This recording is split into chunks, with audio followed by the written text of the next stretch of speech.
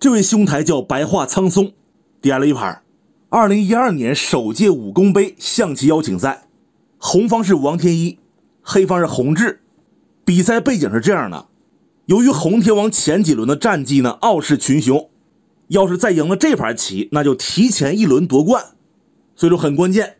比赛开始，上来双方玩了一个中炮过河车对屏风马进骑兵。洪天王左马盘河，天一跳左马，横车进中兵，冲卒踩车，平车捉马，对手吃兵拱红马，老王再冲中兵，吃马，拱中卒一将，补士吃马，黑方车一平4，都是普招，没什么好说。下一波轮到红棋了，在当时主流的变化，平兵将，还有马骑进5或者横车。老王走一个非常冷门的士6进5，也是不想让对手有所准备。但是从后面的招法来看，天王绝对败过，而是老王自己好像并没有那么熟悉。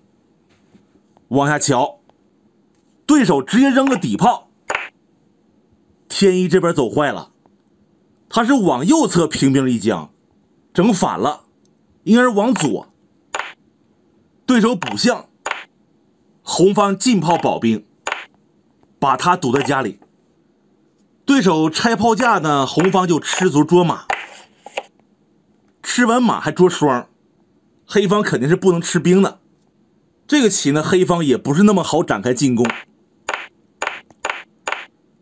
当时天一往右平兵一将，黑方补象，紧接着马骑进5，踩着卒打着卒，往下冲，防不了了，唯有对攻，炮8平6，进马打车吗？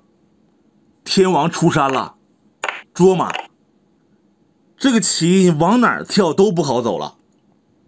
马5进3，他这招是防止黑方进车，红方有一波回马踩，到时候你一躲，红方还有个炮击中士马踩车的棋，是这么个事儿。但是天王有招啊，不进车了，直接送卒。你要是吃了，黑方就平车捉着马砍着象。老王一琢磨，算了吧，出车抓炮，看一看能不能给对手点压力。不成想黑方根本没往这边瞅啊，小刀弯心一将，不吃不行啊，黑方做掉视角炮，红方也吃了一个，捉着黑方马，天王车将，敢退就出将，错死，那只能垫车，不换退2步，这只是暂时避一避。红方不能去吃马，对手出将，这是抽车啊。要是他不动还能退回来防守，那你现在怎么办呢？把车抬起来，黑方又将，依然得回来垫，这棋彻底散架了。怎么整呢？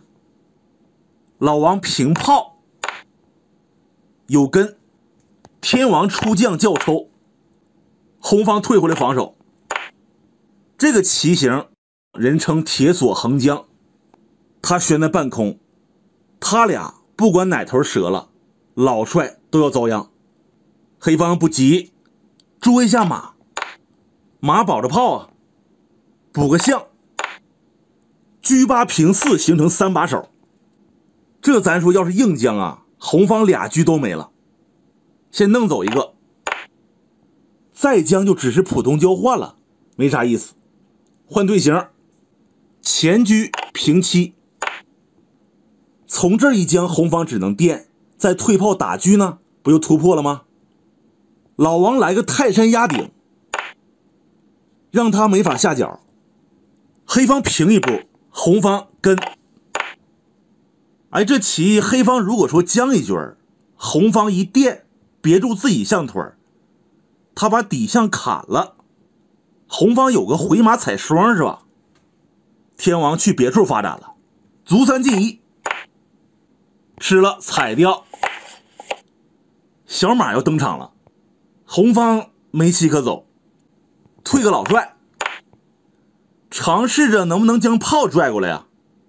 没门儿，下底将军上帅跳马，老王平个炮，对手落象，平车，可以进炮将军破掉底象，黑方进马给挡上了，下底将一军落象，没棋了，退车严防死守，黑方3把手想硬来抽车，老王回马生根，天王虎口现炮，一招毙命。铁锁横江的阵法被破了，红方只能吃炮，黑方硬将，吃车做掉后退再吃，剩马炮没有战斗力了，赢下老王，红天王提前1轮夺冠。本期视频就到这儿，我是四郎，下期再见。